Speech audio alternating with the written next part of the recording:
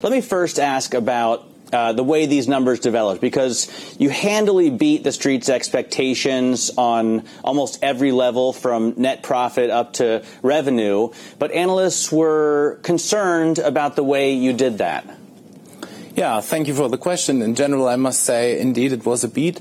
And what you can clearly see if you compare H1 2017 with H1 2018, you can see that the ingredients of the strategy, more customers means more asset means more revenue, is working. We are also working on all our other issues, including the rundown of the ACR business, as well as optimizing others and consolidation. So in total, it is a beat with a broad kind of ingredients contributing, including at the end of the day also the risk result. Well, Morgan Stanley specifically said they are concerned that the growth is coming from your non-core assets and that your retail and corporate banking divisions aren't putting forward the kind of growth that they want to see.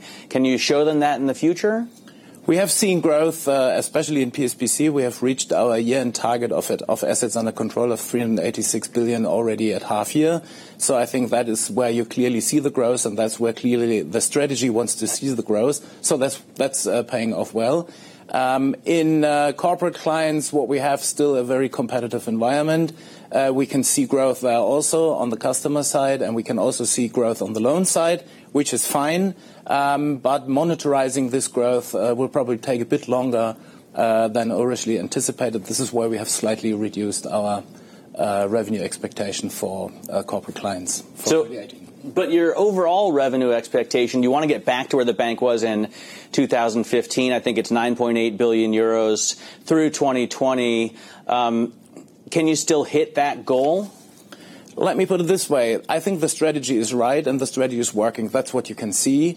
And 9.8 is the right goal to fight for. And in that sense, I'd say, yes, 9.8 is what we fight for. And that is what everybody tries to achieve. And that's what we're working on.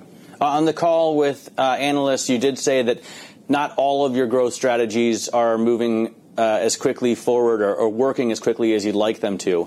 Can you elaborate on which strategies you're having problems with? It's mainly in Germany the price competition, which is still fierce, and where you always need a little bit to weigh growth against profitability and also profitability and risk. And in that sense, I think we have taken a prudent approach. One prime example probably is the Q2 net new business in private mortgage financing. It was a bit down, deliberately steered down a bit, and therefore we have achieved a lot better margins. So the multiplication of volume and margin is better than before. So growth is as such not everything.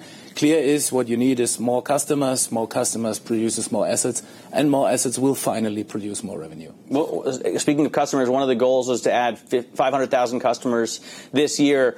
You only added 150,000 in the first half. Does that mean you're going to accelerate customer additions in half two, or do you expect to miss that target this year?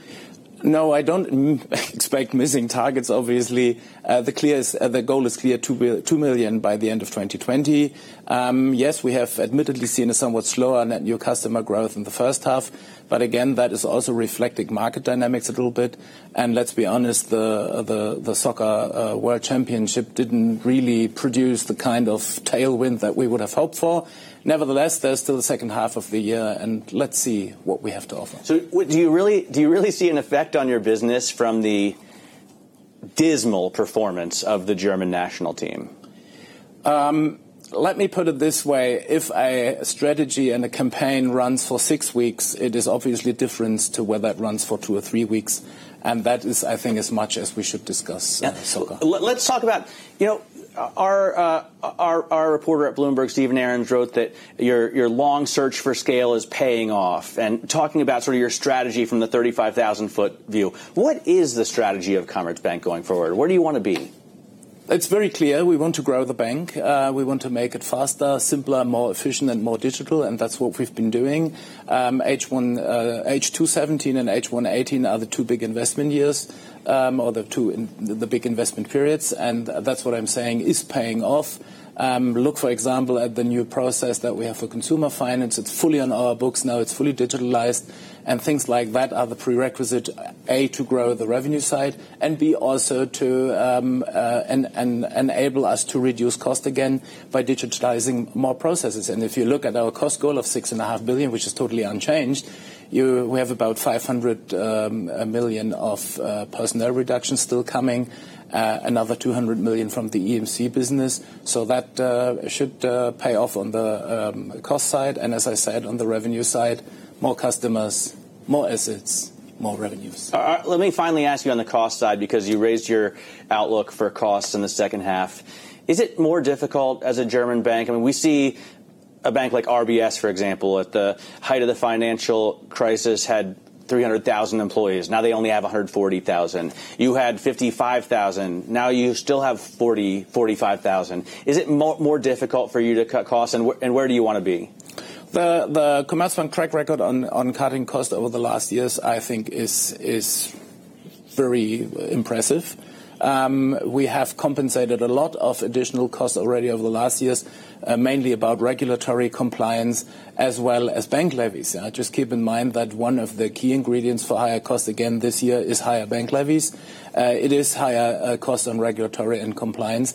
And admittedly so, yes, we want to reinvest some of the sales proceeds at Comdirect into digitalization and growth, which also contributes a bit to the growth and cost. And finally, we are running the EMC project a lot faster and quicker than originally anticipated, which at the end will also produce a cost reduction of 200. So at a certain stage, you need to do some investment to make sure that you, for example, get the processes organized in such a fashion that you can basically lay off 5,000 people. And I'm sure something similar has happened at the bank you mentioned earlier.